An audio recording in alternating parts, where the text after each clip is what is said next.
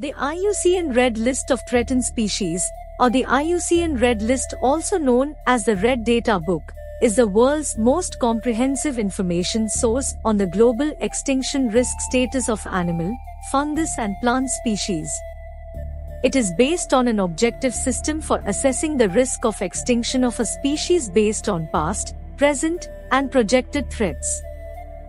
The IUCN Red List is a critical indicator of the health of the world's biodiversity. It is a powerful tool to inform conservation action and policy. It provides a scientifically rigorous framework to determine the conservation status of each species based on their range, population size, habitats and ecology, use and trade, threats, and conservation actions that help inform conservation decisions.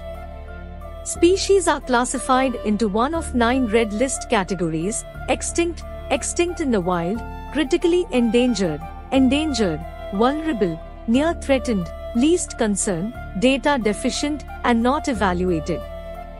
Vulnerable, endangered, and critically endangered species are considered to be threatened with extinction.